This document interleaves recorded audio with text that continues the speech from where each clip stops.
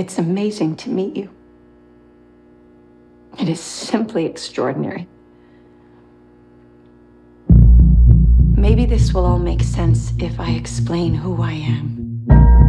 My name is Dr. Ellie Staple, and I'm a psychiatrist. My work concerns a particular type of delusion of grandeur. It's a growing field.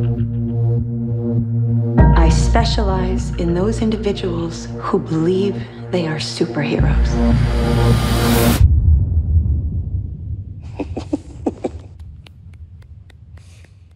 Good for you. The three of you've convinced yourselves you have extraordinary gifts like something out of a comic book. David Dunn, the only person to survive that train wreck all those years ago. What do you do? I'm in security.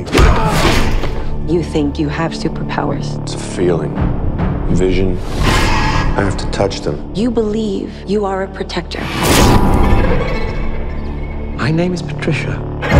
I have no question there are 24 identities I'm Mary Reynolds. Por favor, señora. We almost got you, bro. that live in that body with you. The beast is coming any minute now for you guys.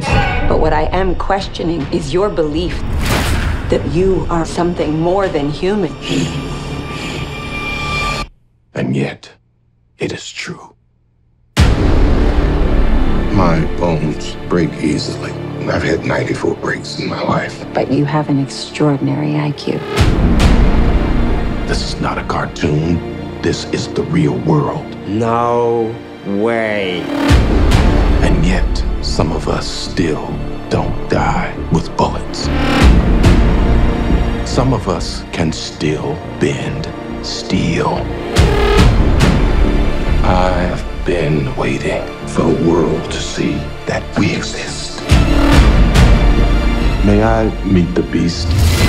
I hope for your sake that he likes you. That sounds like the bad guys teaming up.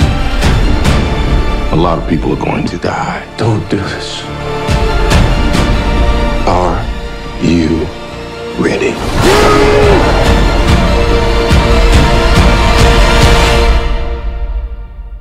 What do we call you, sir?